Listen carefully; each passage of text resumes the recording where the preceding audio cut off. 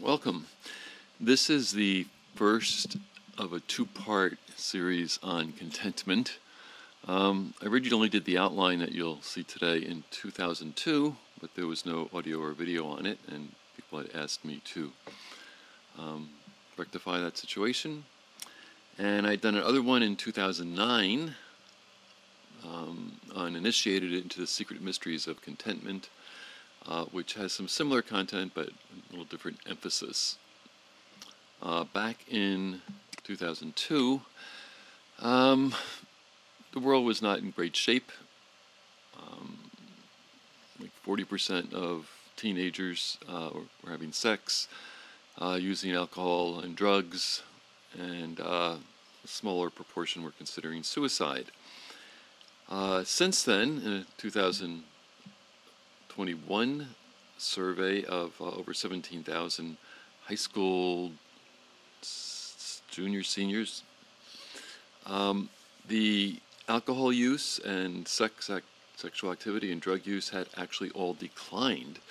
But what I found truly alarming, when I heard about this, I looked it up, the amount of particularly girls who were considering suicide, which is over 30%. The figure I heard from the newscaster was like almost 40%. So I found the Center for Disease Control statistics, which actually are usually have some political bias in them, but you can go look over it yourself and see that 42% of these teens had experienced incapacitating and persistent feelings of sadness and hopelessness. A huge increase. They defined it as experiencing every day for at least 2 weeks such sadness or hopelessness that you couldn't function. And people go through most of their year with that. Then they went down a little deeper. 57% of the girls, probably 16, 17 years old, experienced this. 70% of LGBTQ plus, and 78% of people who had the same sex partner. So I don't know if we could call them homosexual. Gays probably included in here, but that's just the way they gave the statistics. Experience these feelings. As a result of this loneliness, sadness, hopelessness, 22% of them considered seriously attempting suicide. But 30% of the girls, 45% of the LGBTQ population, and 58% of the same-sex folks. This last characteristic tends to be the highest in just about every category. People are confused about their gender, confused about morality, clearly are not exposed to biblical teaching nor consider it valid, and life has gotten to the point where they want to end it. Majority of people in this last category. 18% had actually made a plan to do it. 24% of those were girls. Guys were significantly less, but the other two categories match up like this, 37 to 50. And 29% overall as a group, by various assessments, the study didn't detail them, considered themselves to have poor mental health. This inability to sleep, focus, concentrate. Much of that, according to other studies, like Yale has a study out, you can find it, you just Google search effect of social media on teens. They can't function. If you're spending more than 3 hours a day on social media, you run into all these problems that really make you ill-equipped for life, which is going to add to the sadness and hopelessness thing. And social media is basically, for folks, escapism. I think the reason the guys aren't as high on these numbers is they tend to play more video games. Oh, the other thing that was actually I found really interesting was that on every single sex and drug category, the women had a higher percentage of folks than guys that were experiencing negative side effects from this. So I entitled it a sermon that I'm not going to do today, and I'm not sure if I'll do it in the future, but this is a crisis. When people start killing themselves, folks tend to think, yeah, maybe there's a problem here. Maybe something's not right. And really the thing's not right is their thinking, their perspective on life. And I would submit to you that probably the majority of Christians are discontent with various aspects of their life. And sinfully so. We'll get to that on the screen coming up. So a verse that's kind of key on this is found in Philippians 4, that Paul said, I have learned to be content whatever the circumstances. It's easy to be content when everything's going the way you like, but when things don't go the way you like, particularly in this current generation, they haven't been taught self-control. They haven't been taught resilience. They haven't been taught, because they haven't been given the opportunities to bounce back from difficulties because of helicopter parents and other things like that. And Paul says this. I'm not saying this because I'm in need. So he's writing a letter to the Philippians. Whole thing is a thank you letter for his support. Read about that on Daily Truth Base if it's a new concept for you.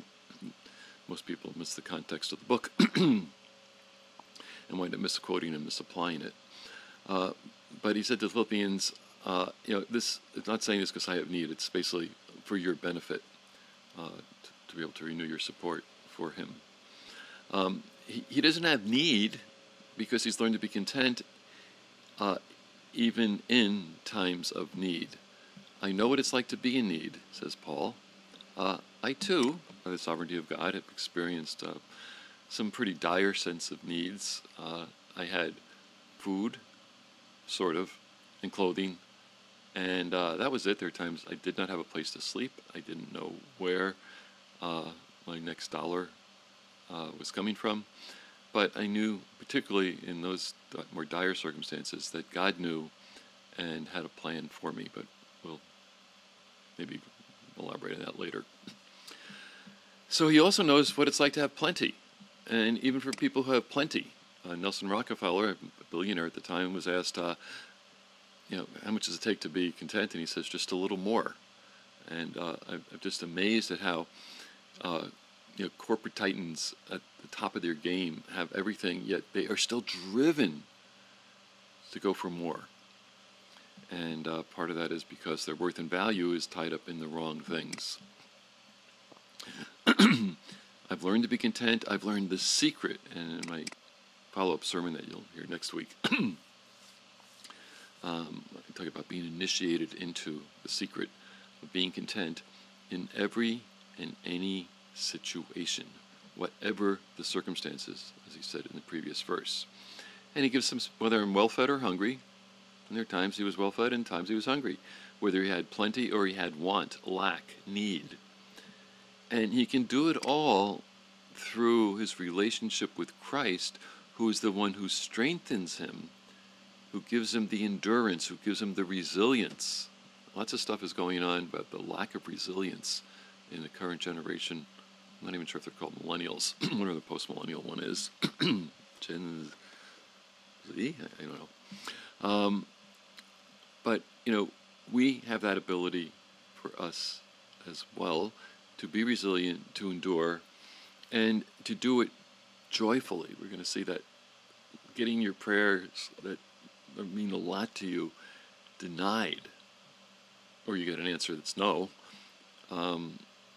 is actually a cause for rejoicing. So let's look at this little word for contentment. It's two Greek words, first meaning self, and the second one meaning strength, sufficient, enough. So being self-sufficient, Christ-sufficient.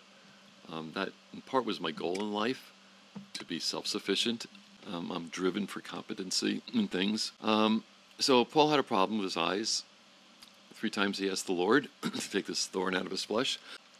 And Christ said to me, my grace is sufficient for you, Paul. because my strength, says Jesus, is made perfect in weakness. Important verse. Grace is parallel to strength and shows up in the next verse as power. Most people forget that grace is the coin of the realm of heaven. Actually, most people don't even know that, but there's a sermon on grace as being that. And it enables you to transact business in the spiritual realm. And it's given to us. We can squander it, lose it, abuse it, or we can actually invest it and gain it, so we have even more. There's a sermon on that, if you just want to look at sufficient. Praising grace, the coin of the realm of heaven. So, therefore, I will most gladly, boast, glory in my infirmities, my lack of answered prayer, so that when I am weak, I am strong in Christ. The power of Christ may rest and abide on me. When writing to Timothy, he mentioned that godliness, knowing and doing all that God wants, with contentment, is a great gain. You get blessed in the future, and you can just be copacetic, at peace with the present. Having food and clothing, with these we shall be content. And there are times I looked at that in my life and thought, okay, God has arranged my circumstances, and even though I'm partially responsible for my stupidity, being in the situation I'm in following God, He has allowed these things to happen to me, and He knows what's best. He's good. I don't believe Satan's lie that He's not good. So, Hebrews 13:15. Let your conduct be without covetousness. Now, that's like one of the few commandments that is purely internal. Most of them have what you do in relation to others. This is what you do with relation to yourself. Covetousness is idolatry. And wanting to desire stuff. Greed is idolatry. Sorry, covetousness is how it's translated. This is where you can look up the word that's up here. Okay. Be content with such things as you have. You don't have to be totally content with the situation, but the things, yes, and we're going to see in the next, there's things you can change, but if there's something that we absolutely need to do God's will, He provides it. Yeah, all right. But here we can be content where we are because He Himself, it's the Lord Jesus, has said, I will never leave you nor forsake you. The problem is we aren't aware of God's presence. We don't seek His face. We blame Him for our problems. And we turn our back on Him. This is true of you, all those who don't have quiet times. Spending time with God every morning. You're not doing that, you're not aware of Him. Easton's Bible Dictionary, it's actually the concise one you can find in the online Bible where I got it, has this previous century almost, so it's a little wordy, but it's actually really good. Contentment is a state of mind. It's even in a prison cell, even being unjustly beaten in a Philippian jail. It's a state of mind in which your desires are confined to your lot, whatever it might be. And lot is not backyard, but it's the situation that you find yourself in. And you don't desire to be moved out of there unless God wants you out of there, and you can ask, it's okay. We'll talk about how you change things in the upcoming Roman numeral. Contentment is opposed to envy.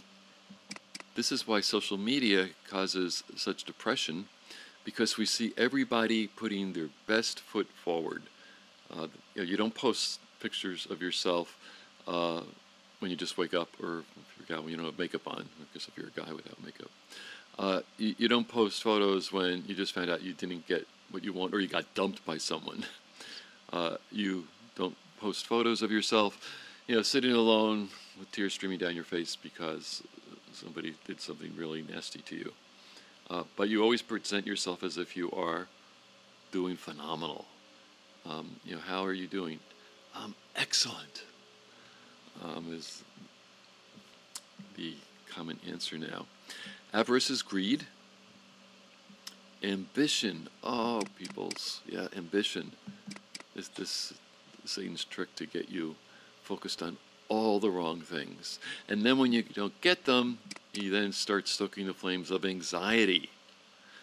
And then we got a word we don't use often, repining. And that's kind of a sense of remorse and unhappiness because you can't have what you want. It was normally like, I came across the word in more Victorian things about someone repining for someone else that they couldn't have or they thought would be the perfect fulfillment to all their dreams and life.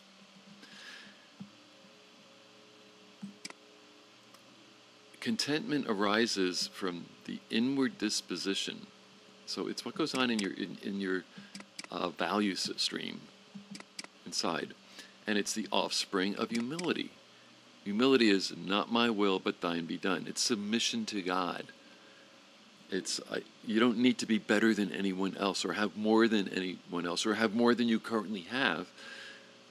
You can be content with it and seek it according to God's will and ways. But it also is a product of an intelligent consideration of the rectitude and benignity of divine providence.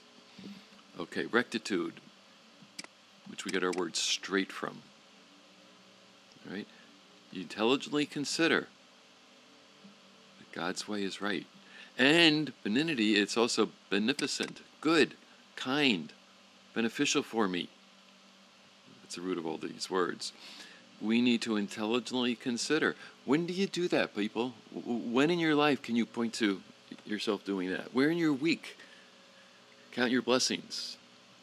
In our church, we have people share praises, and I'm sure most people think through their weeks thinking about, okay, what do I want to praise God for? How has He blessed me? What has He taught me? To share more sometimes in edification times, sometimes in praise times. How has He been good to me? How has He made it well with my soul, even in the midst of some difficulties? But you also need to consider the greatness of the divine promises, our own unworthiness. So I'm not a huge fan of worm theology, but by and large, we are not worthy of the blessing God has given us. We need to pray that we have to be counted worthy to escape upcoming tribulation. Worthiness is a function of our spiritual discipline and striving, as Paul says in 1 Corinthians 9, to win. As well as from the view of intelligent consideration of all this stuff, that the gospel opens up to us of the rest and the peace hereafter. Some people have to get every penny off the table. It's okay to leave benefits for someone else. The ancient Israelites good ones used to leave the corners of their field unpicked. So the poor could come, it's like workfare, and pick the grain for themselves. The story of Ruth and Boaz emphasizes that. But the gospel, fully understood, is not that Jesus died for your sins, but that He's coming back to reward and bless and rule and judge the rest that God has planned for us. Make every effort to enter that rest. It's not talking about the here and now. It is talking about your future reward, Hebrews 4. Check it out on Daily Truth Base because a lot of preachers totally mess that one up. And peace. Peace is a covenantal blessing. So when Paul says grace and peace to people at the beginning of his letters, he's not saying, how you doing?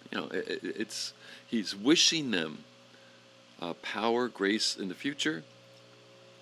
Getting the reward is an act of grace. And peace. Phineas spears the copulating couple, and God promises him, it makes a covenant of peace with him as a result. It's a reward.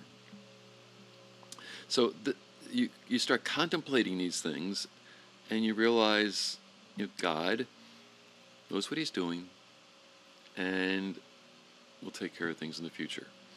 If I am cheated out of something or betrayed here, God will make it up to me, definitely in the future. And I've found for my life that frequently He makes it up to me in my present life as well, once I get my head in the right spot.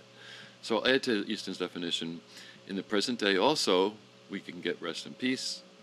Philippians 4, be anxious for nothing, but in everything by prayer and supplication. Make your requests made known to God. The peace of God will guard your hearts and minds in Christ Jesus. And if you do the stuff you're supposed to do, the God of peace will be with you. The God of peace, God who gives peace, the God who's our source of peace, it comes from Him, will be actually with us. Jesus promised His disciples, in the world you'll have tribulation, but in Him, in close union with Him, you may have peace. Probably the biggest error that I see theologians, preachers, and commentators making is they equate in Christ with being, having an abiding John 15 relationship with Him, and they say that means, that's what it means in Scripture, but in most of your teaching it means you're Christian. No. In your union with Himself, Jesus told His disciples, you will have peace. If you're making disciples, Matthew 28, I will never leave you or forsake you. There's this little plaque you might see, it has a poem on it about walking along the seashore, and you see two sets of footprints, and then there's only one set of footprints, and the person said, oh Lord, why did you forsake me during those times when life was so difficult? And the Lord said, yeah, keep your shirt on. Those are the times I had to carry you. Of course, He said it much more kindly, but it's like we think that He's not there, but He is omniscient. He's always there. He's waiting to help. He's waiting on high to be gracious to you. In the Old Testament, it says the Lord waits to be gracious to you. His eyes run to and fro throughout the earth to show Himself strong on behalf of those whose heart are perfect towards Him. Problem is, our hearts are not perfect towards Him, so we can't have confidence in the fact that everything's going to turn out well. Okay, things about which we are sinfully discontent. Being discontent is a sin. It says God's not good and doesn't love me. It's like the 2-year-old. You don't love me because I can't have my 5th dessert. I can't do what I want. I can't go break that thing or break my sibling. You don't love me. So things that we're discontent about is appearance. I remember, I don't remember, so long ago, maybe 40 years ago, I went to a Bill Gothard seminar, and he starts out with, back then it was called the Institute in Basic Youth Conflicts, and he noticed that the problems that youth had carried over into adulthood. And one of the things he starts with is identity, and accepting your appearance as being fearfully and wonderfully made according to God's purposes, not according to the airbrushed, I forget what the name of the program is that does that, photoshopped Instagram pictures you see. Our health. So many of God's choice servants did not have great health. Most of them had horrible, from the human standpoint, finances, but God supplied all their need. We are discontent about finances mainly because we want the security that comes from them as opposed to trusting God. Same with possessions. Possessions give us status. They can make life easier, but you have too many of these things that make life easier, they actually make life harder because you got to put them somewhere, take care of them. Discontent about our job. Yeah, we were happy to get it, right? When we didn't have it. Now that we have it, we want a new one. And unfortunately, I've seen more people than I'd care to remember jump out of the frying pan into the fire. They left in pursuit of a better job because they didn't like their job, they didn't like their boss, they didn't like their coworkers, they didn't like the way their bonus was, they didn't like this, they didn't like that. But did they stop and think God gave them that?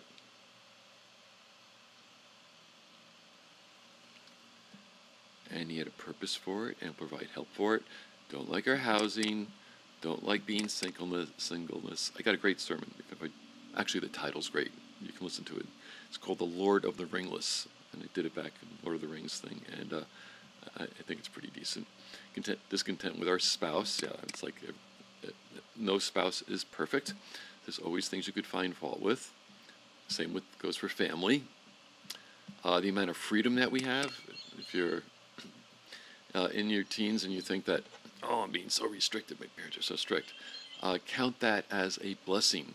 In that survey I went through, they also included, of the various groups of people, when they broke them into categories, the ones who had the closest supervision, the most stable home life, the ones who, basically we would say, oh, that was so terrible. The category, Asians. 89% of them had the closest supervision, and like on some of the problem things, there were only 2% of them that had the problems. Responsibilities. I had to start paying for my rent and my tuition when I was 15 or 16. Yet I was taught responsibility. It took me 10 years or so to learn it. My needs aren't met, my desires aren't met, but those can all be met with contentment if we get the right perspective. In essence, we don't have what we think we need. We, to be worthy, to be happy. And we don't have it when we want it. And we don't have any hope of getting it soon. So let's just get this despair or find some way of escape from this painful realization. Instead of that, you need to pray. Be still and know that I am God. This is the God we serve, the God who is within us, who put his spirit within us to will and to do his good pleasure. We need to be still and meditate on that. He is our good shepherd. He has led us to green pastures. But being led by God sometimes means you go through the valley of the shadow of death. But you don't have to fear any evil. Why not? Because thou art with me. But here in this Psalm 46, he's going to be exalted among the nations and in the earth and in your life. He is the creator. I remember hearing something when I got around the Navigators. Lila Trotman, Dawson Trotman's wife, saw a sailor who was kind of downcast, and she said, young man, if God doesn't have what you need, he can make it. And he can. But he always gives what's best when it's best. And apparently God had some lessons for that young man to learn. God resists the proud and gives grace to the humble. When we put ourselves in God's place, we are being proud, just like Satan. So God's going to resist us. And if we get what we want, he'll send leanness to our souls, or Satan is giving it to us, and we've sold our soul to Satan. A couple really popular singers have basically, by their very own words, said preachers' daughters sold their soul to Satan. By their lifestyle, it's the same thing. So many of them grew up in church choirs. We should get rid of choirs. Okay, because God resists the proud and gives grace to the humble, humble yourself. Put yourself down, recognizing your unworthiness, that he may exalt you in due time. Tell him, and then leave all your cares with him. He cares for you, and he knows what's best. Are you good sheep or rebellious sheep? I mean, it's like most of us are always wondering for the next pasture. Be aware of reality instead of escaping. Be on your guard instead of cringing. Because your adversary, the devil, is walking around seeking whom he may devour, and he munches on, particularly carnal Christians, until they start doing his will, and then he leaves them alone. There are a bunch more things, but let's look for good things to be discontent about. I've hardly ever, maybe a couple times I've heard them actually be discontent about their spiritual growth. What's your thinking of your spiritual growth? Every year, I encourage people to evaluate themselves and toil. I split up biblical commands into 5 objectives you should have, because God commands us to do things that relate to our working career, our relationships, personal growth, physical growth, and spiritual growth, and ministry.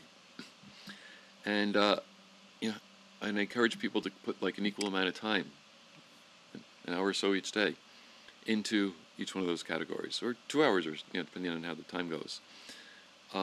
how much time and effort do you put into your spiritual growth? How much time and effort do you put into your ministry where you are teaching people to obey? You're introducing them to the Savior, and you're teaching them to obey God's commands. That means you have to get them into the Scriptures. How equipped are you? Have you equipped yourselves for ministry? Only 2% of the people have read through the entire Bible, which is why I wrote Daily Truth Base. But a fraction of a percent have actually led someone to Christ, much less discipled them. How content are you with your knowledge of God and His Word? Folks, Daily Truth Base solves this. I condensed 4 years of first-rate theological education into something you can actually get through in a year. Twice to get through it. Maybe it takes an hour every day. Could take you 2. Are you discontent about your ministry to others? Have you ever got to the point where you're pleading for God to use you in the lives of others? And being injustice. Human trafficking just, really is so evil. There's good things to be discontent about with that. And the discontent can be expressed first in prayer and then seeing what action God might want you to take. So, where do these sources of discontentment come from? Satan. It's his system. The world, the flesh, the devil. All that's in the world, the lust of the flesh, the lust of the eyes, and the pride of life, that's your worth and value issues, does not come from the Father, but is of Satan's world. He has set up this world, and we just happily crawl through it, taking our eyes off God and onto the temporal things. Even the garden. Learn that lesson. If our eyes aren't fixed on trusting and obeying God, even in a perfect environment, we will be discontent. What did Eve have to be discontent about?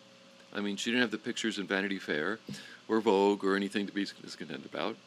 I don't think she didn't even have clothes, so she was, had clothed with glory, and there's nothing better than a glory suit. So all her needs were met. She was married to the perfect man who shirked his responsibility and let her bake an apple pie and ate it. Satan tempts people today. He's not omniscient, but he has a third of all the angels that are numerous, you can't number them, to do, to pull us off the right path. You've all seen little cartoons of a good angel and bad angel on each shoulder. We have a guardian angel, and we have Satan's demons, and there's a spiritual world that we are just, for the most part, woefully unaware of. But basically, stuff in the temporal, we want that more than we want God. We are doing Satan's bidding. And he takes Christians captive to do his will. Don't deceive yourself. End of 1 Timothy 2, 24, so makes that really clear. People in a church, and I've known many of them. Source of discontentment, unsanctified and unexamined values. You grew up with a set of worldly values, which you got from the world around you, from your education. Oh my goodness, now, education is just totally detrimental to your both physical health and your spiritual health.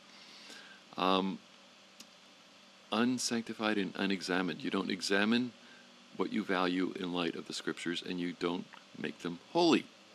Now, contentment, being just content with your lot, is pretty good, but you need to have godliness. That means knowing and doing all that God requires. That was the description of what happened even in the pagan religions when the priests were the godly ones because they knew and did what God's required.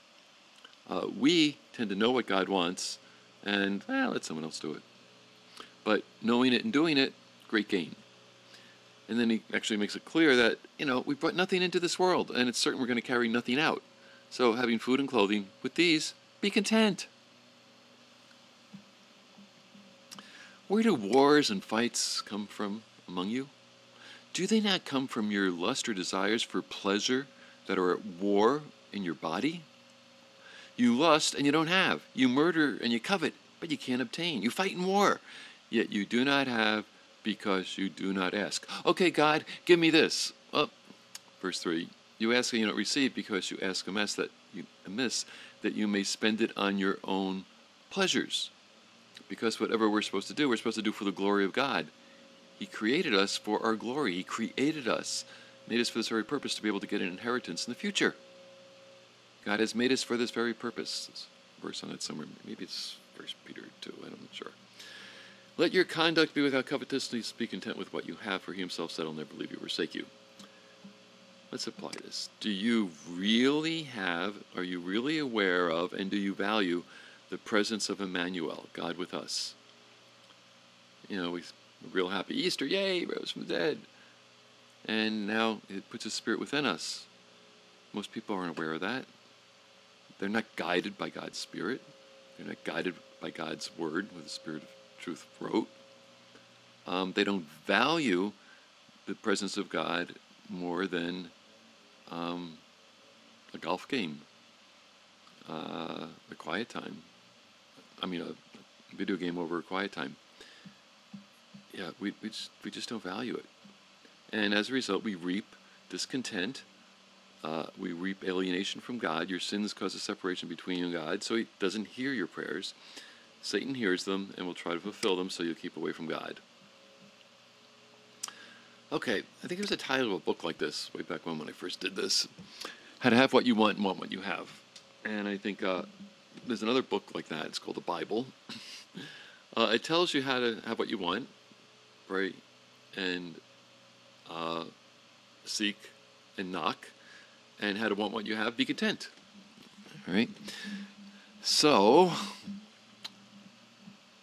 a little phrase that I'm going to elaborate upon here. You want to change for the best. Because if you're discontent, you need to change your thinking, your values, your actions. And then trust God for the stuff that you can't change. Change for the best, trust God for the rest.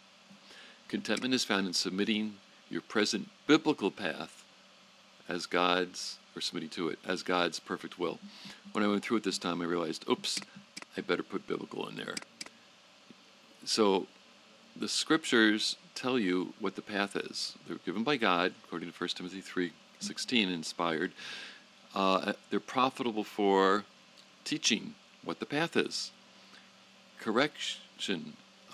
Reproof, showing you when you're off the path. Correction, showing you how to get back on the path.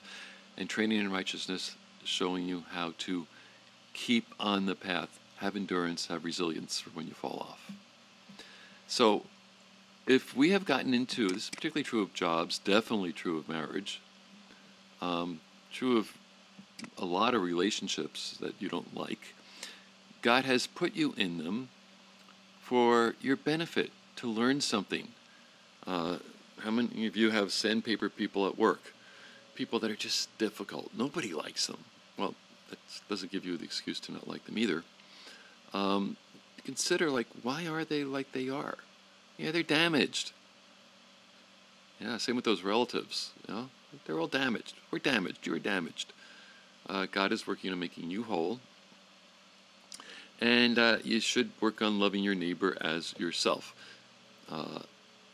But then Jesus did tell the disciples, if they don't want to hear you, just shake the dust off your feet as a sign of judgment, that when God comes to judge, you don't want any part of them clinging to you. And then see where else God wants you to. But for the most part, he wants us to stay at the place to learn contentment before we move on. So we submit, we get grace. Submit to God. Otherwise, we get the devil. You can't resist this most supernatural force on earth without the supernatural force of heaven. When the devil sees that, particularly through the word, he'll flee from you. You draw near to God. Some of us are just have a non-aggression pact with Satan. You leave me alone, I'll leave you alone. But what about a relationship with God? Draw near to God, and he will draw near to you. Right? I love this passage. We have to take the initiative. It's not the hound of heaven who's going to chase us down and hold us until we submit. He lets us go our own way. And then you're drawing near to God, you're going to find out that you're kind of stinky. So you need to clean up your act, Cleanse your hands, you sinners. That means stop doing the things that are separating you from God. And then, this is the part that gets so missed. Purify your hearts. Purify your desires. You're double-minded. You're not going to receive anything from the Lord. You're going to be frustrated. You're going to be unsatisfied with life. You're not going to get blessed here nor in the future unless you have the mind of Christ. The Spirit of God uses the Word of God to produce in us the mind of Christ. That's sanctification in a nutshell. The Spirit of God uses the Word of God to produce in us the mind of Christ. If the Word of God isn't the thing that is flowing through your thinking and heart, you don't have the mind of Christ. And in this piece, some of you have heard me say this before, lament and mourn and weep. Let your laughter be turned to mourning and your joy to gloom. This used to be my favorite birthday verse for my kids, friends, sent to them. But in recent years, I realized, when you realize how stubborn, stupid, ignorant, ungodly, and offensive to God that you've been with pursuing the wrong values, you should lament those years and decades that you have spent grieving Him. He was grieved that He made mankind. And we're told, don't grieve the Holy Spirit. People in Acts 9 were told, you always resist the Holy Spirit just like your fathers did in the Old Testament. We grieve Him. We should grieve over the fact that we have grieved Him when we really have changed our mind and repented. The things that you used to enjoy should be things that you regret, and your joy to gloom. Humble yourselves in the sight of the Lord. The imagery here is you fall on your face in the dirt, because that's how low you are, and then He will lift you up. So most of you know Romans 12:2 says God has a good, acceptable, and perfect will. But in order to achieve that, we have to first Romans 12:1 and then Romans 2a. Romans 12:2a. We need to yield ourselves, present ourselves to God as a living, ongoing, daily sacrifice, like take up our cross daily and follow Him kind of sacrifice. Then we have to refuse to be conformed to this world. I find it really interesting and intriguing that we are told to do that, and there's not the mention of having the Spirit of God help us do that. It's something that we are capable of doing, but I guess when we're not, we need to depend on Him, like 12-step method. And then you are metamorphosized by the renewing of your mind. You've got to renew your mind. You've got to purify your heart. Same thing there. To experience His good, acceptable, perfect will. So since His will is perfect, and we're not happy, then we are resisting and missing His perfect will through our prideful independence or sin. It's that simple. Lack discontent over our circumstances, particularly stuff that causes us to distance ourselves from God, is pure and simple demonic sin. Or, you want to get to the sins of Lucifer, we think we know better than God about the means and time of the fulfillment of His promises. God, I want to be married by this time, or I want to have this job, and I want to make this amount of money, and I want to blah, blah, blah, blah, blah, blah, blah, I want. It's kind of like Satan, I will. So we can change that, people. We can change to experience the good, acceptable, and perfect will if we would just follow James 4 and Romans 12:1 and 2. It's not just two passages, two simple, scriptures. You just can, understand them, study them, apply them. I might have a few more comments on Daily Truth Base, but all you really need is right there in the scriptures. Okay, we might need to change to what God wants us to get on the right path. Let's change for the best. Here's our Romans 12, boom. And then we need to draw on God's grace to prayerfully change, thankfully wait, and joyfully endure. Psalm 84:11 should show up on the next screen, but no good thing will he withhold from them and walk uprightly. So you can get yourself in a place of blessing, which is a whole series we just did earlier this year, by making sure you are walking uprightly, not bowed down by the storms that God has allowed to come your way. And the reason you can thankfully wait for the fulfillment of God's promises is because his presence really should be all we want. But, if you're like me, you don't want just his presence. You want some other things. But if it comes to his presence or presence of others, I'll just take his presence, please. Thank you. So Paul prayed, Lord, take this from me. Jesus said, sorry, Paul, I got a really important lesson for you to learn here that is going to benefit people for hundreds of generations. My grace is sufficient for you, because my strength is made perfect in your weakness, and my strength is the stuff that is supposed to be brought to perfection, because it's my glory being revealed, and that is why I created you. Paul knew that, so he could say, I'll boast in my infirmities, that the power of Christ might rest upon me. The power of Christ is resting upon you in this life, the glory of Christ will rest upon you in the next life. And that's how you can rejoice in the Lord always, not in what he gives you. As Job said, the Lord gives and the Lord takes away. Blessed be the name of the Lord. And Paul has to say it again because he knows we just don't want to buy this. Rejoice. Getting close to the end here. Knowing God's is the key to commitment. Knowing God, his character, what he's like, and what he's promised, which we only get out of his word. We can imperfectly get it from his dealings in our lives, but we usually have trouble nailing that accurately. It's really the key to commitment. And when he's your all in all, we sing that, you are my all in all. If we really believe that, we'd be content. Here's what you need to know about God. He is sovereignly and wisely in control. All right? He has arranged all my circumstances for my best benefit and his glory. God works all things together for good, right down here, to those who love God. Okay, do you love God? Do you love him more than yourself? Do you love him with all your heart, mind, soul, and strength? Or you just give him lip service? To those who are the called according to his purpose. It's a much better translation. The called are the choice ones. And God will work those things together.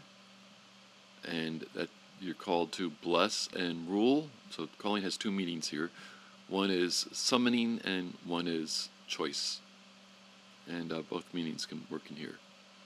Second thing is verse out of Jeremiah. Lord God, you have made the heavens and the earth by your great power and outstretched arm. There's nothing too hard for you. Yeah, like, where is the God of Elijah? We live with such a paltry splinter of God's power in our lives. But he is seeking to show himself strong on behalf of those whose heart is perfect to him, so we can walk uprightly and work on having a heart that's perfect in his sight, and then we might see him do more things. Another thing to know about God is he is infinitely good and loving. All right? His goodness is infinite. His love of us is infinite. He always wants what's best for us. So that's what love is. You desire what's in another's best interest. And it is surely better to experience a little difficulty here on earth to get lots of glory in the future that goes on forever. Our life on this planet actually is short. Our life in eternity is longer than we can really comprehend. So, God will give me what's best, when it's best, and that is when I'm ready for it. Often we want things that are God's will, but we want them right away. Just like Eve wanted the stuff that God had given her desires for. And God had a plan to give her the eternal glory. But she took Satan's shortcut, and we do that as well. So those people that I mentioned in the beginning, the teens, the class of 2021, I really feel for them, because they don't go to church, and even if they did go to church, they wouldn't be hearing God's word. They're hearing things that are band-aids. Not the fact that God is not going to dwell under a band-aid. He wants to be on the throne of your life. So you're ready for it when you're humbled and committed to Him. Lord God is a sun and a shield. He gives grace and glory. He protects you, the shield. He gives you warmth, glory, grace. No good thing will He withhold from them who walk uprightly. No good thing will He withhold. If it was good for us, if it was His will for us, if it was best for us, He'd give it. So why hasn't He given it? Because it's not best for us now. Why not? Because we're not ready for it. What do we have to do to get ready for it? Let's work on getting our heart perfect. Let's make sure our life is aligned with His will, and we have given up all our small ambitions. What's a small ambition? Everything except God's eternal blessings.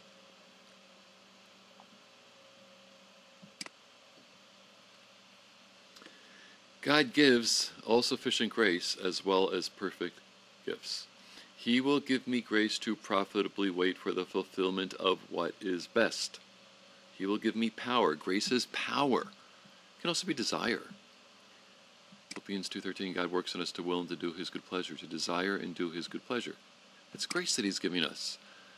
And waiting is not just, when is it going to happen? We can profitably wait. Be busy growing, developing character, developing trust in God. Every good gift and every perfect gift is from above. It comes down from the Father of lights, who has no variation nor shadow of turning. The good and perfect gifts are all from above, not from this world, even if they come in little Tiffany boxes. Diamonds are not forever, by the way. I think they melt. And then I actually added this one. It's the last one. God has wonderfully and purposely created each of us for His glory. You believe you are fearfully and wonderfully made? You are. But why? To do the good works that glorify Him, which the Scriptures tell us about. It's Ephesians 2, 2 Timothy 3:16, Matthew 5:16, all in there. So He created us for our glory. And He has sovereignly allowed the events, including mistakes, in our lives. Not His mistakes, our mistakes. I spent multiple years between high school and finally graduating from college making mistakes. But God overrode those mistakes. He built things into my life through those mistakes. He moved me from my ambitions and desires, and then fulfilled my desires. And then I saw that, that's not all it's cracked up to be. I've told this story before, but when I graduated from college, I had this, phenomenal job offer, and I was also had an offer to learn how to better make disciples. And by God's grace, I turned down the phenomenal job offer to pursue learning how to make disciples. When I was in college, I had opened up a restaurant in the United States and a hotel in Zermatt, Switzerland. And I just really love opening stuff. It's a challenge, it's creative, it calls on so much of my abilities and talents, and I thought it was great. So after I went up there, I found out I couldn't get a job washing pots in a fraternity. I was graduated with honors from the hotel school after switching from other schools within Cornell, and I basically lesson I learned as God humbled me is He'll supply my needs. People walked up to me and gave me envelopes that had just the amount I needed for rent. And then I got a job opening up restaurants, over a dozen of them in less than a year and a half. And you open them up, you get them running, you get them profitable, you turn them over to an idiot who runs them into the ground because your higher-ups are, some of the funding people want to get more money out of the thing. And I realized, okay, I've done that. It just doesn't satisfy. And then I never wanted to go back to grad school when I finished. I am done with this. But God kind of miraculously got me into seminary, like a month before it started. You're supposed to apply a year before it starts.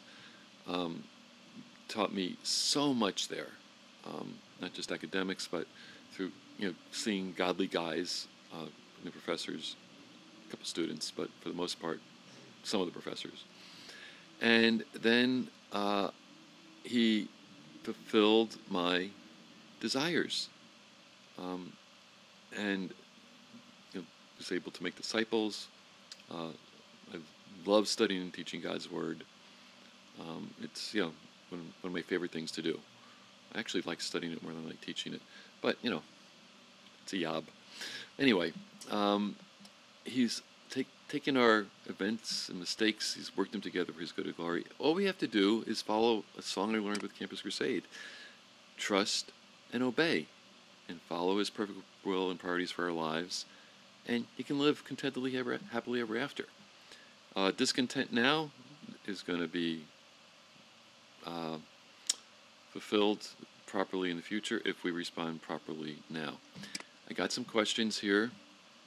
I'm not at time, but you need to go through these. Why are we most tempted to be content about? What are we most, and why? Does getting what we want satisfy? How can we not become like Golem? That's the little guy down here. Poor guy. He was a hobbit. Hobbits are normally happy, nice fellows. But because he wanted the ring, and lost it and spent his life looking for it and killed people for it, he just became less and less, for lack of a better word, human, or hobbits-like, and became this shadow of creation, a ghoul almost. Lots of people are like that. If we're not finding our satisfaction in a relationship with an incomparable God, why do we think that addiction to finite, vain trash will satisfy? The thing that you are choosing over the incomparable God is finite, it's not going to last, vain, it's empty, it's just garbage. Of course, you do it to the glory of God in working with it, but it's not your life. Almost every company is not going to treat you like you deserve. So people keep trying to change jobs. Why do we doubt that God knows what he's doing, desires our best, and will work all things together for our highest good? Because we're not in a position to be blessed. There's a series on what you have to do to get be blessable. So this is a good follow-up to that, and if you haven't heard that, you go back to it. What does God want you to do in the area in which you are discontent? What strength does he provide? What do you need to do it? And how are anxiety and discontentment related? Be content. You need to be content so you can draw on God's power for ministry. So those people that are in the survey, that whole generation, they're lonely. It's another huge thing. There's hope for the generation because their use of escapism in various forms has gone down. They need to have hope and trust in the God of the Bible and his promises. Let's pray. Heavenly Father, thank you that you made us to find our rest in you and be discontent with actually other things on this earth. Satan will try to distract us from the purpose for which you created us. We confess that we are often allured by his trinkets, and led astray by his bait. So give us discernment and wisdom to see things for what they really are. Give us the humility to acknowledge that we have sinned and are sinning when we seek our will over your will. Be like Jesus. Help us. Not my will, but thine be done. And we look forward to what you will do in terms of changing us so that we can receive all that you have for us in Christ's name. Amen.